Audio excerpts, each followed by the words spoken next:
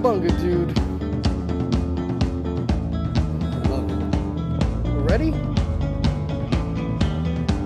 Okay, alright. I think I got that one. Hey everybody, it's the Thrift Store Sheik coming to you live and so well from Long Beach, California. And this is our show. In each new episode, we're going to be taking you to thrift stores, vintage stores, consignment stores, so many stores.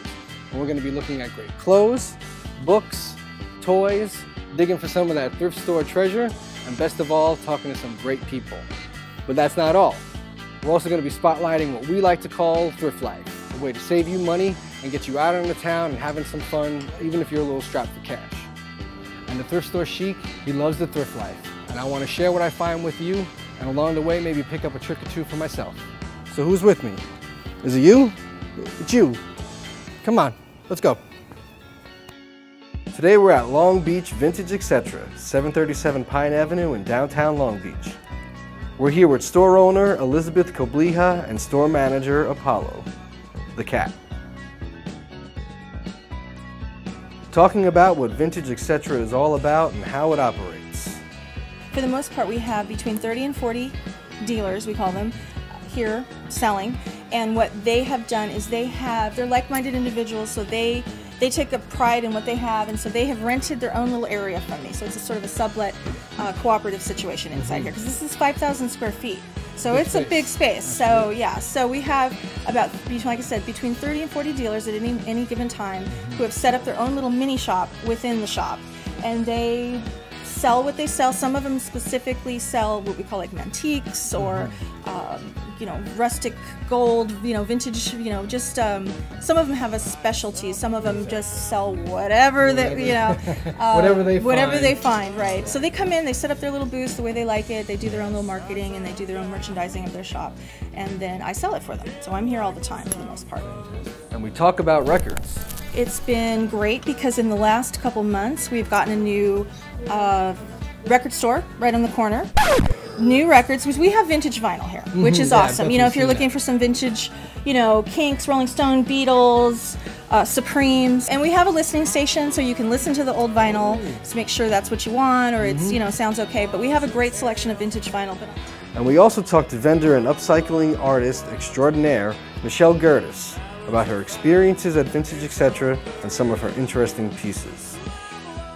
Yeah, it was actually an end table, but it was a Kirby, which means I found it right on the curb, down the street. We love my own street, and Kirby's, yeah. And then repainted it, and we put an electric meter on the bottom of it, and then we ran a conduit up the top, put an old-fashioned Edison light bulb on it with a little bread pan. And a little toggle switch on the actual top of the table. So you flip the toggle switch and the light bulb would come on, and the electric meter would run on the bottom. It was really cool. Very cool. It was very cool. I wish I'd seen that one. It was awesome. And I thought, it's gonna sit here for a while, because they put a lot of work into it. It was super unique, and it was priced accordingly. It was one of the higher end products in here. It didn't last that long. It sold a week. It sold practically immediately to an artist who lives in the Masonic lofts. So luckily it's staying local. Susan King, she's an adult education teacher. She shares this space with her student, Paul R. Devon. He is the artist of the majority of the work here. He paints them, he prices them, he calls all the shots where that is concerned. And she has a couple of, I think these top pieces are hers, everything else are his. It's just fantastic to see that set up. I mean, you can come in here and you can get blown away by all the glassware and the vintage clothes, which are all fantastic, but it's really great to come around a corner and see this. This is a testament to somebody really caring about who she is, her job, and the effect that she could have on her students in a very positive way. Over here, on top of this, a great store.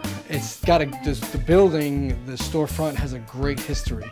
At one time, way back, I believe in the 20s, this was a bank, and they still have the vault.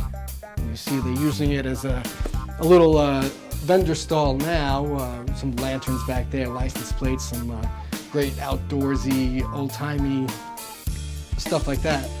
But here's the door, still intact. Apparently it doesn't lock. I was assured that the door doesn't lock anymore.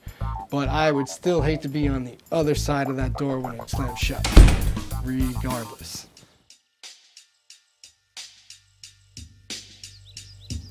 I just turned the corner and just about died. Look at this.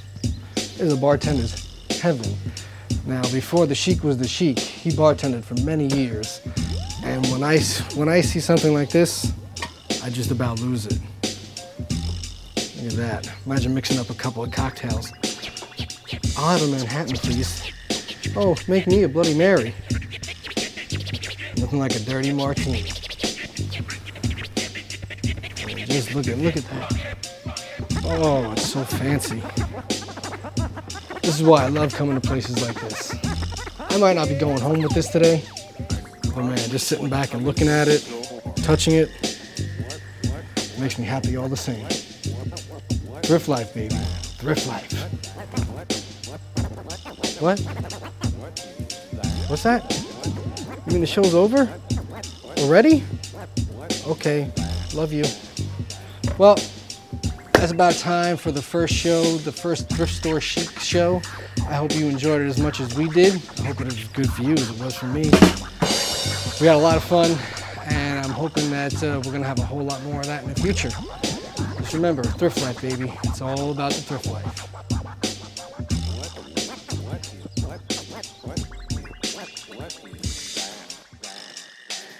Father, let's go back to the hotel. Oh, come on, let's have a little fun for a change. I think so. Pick it up?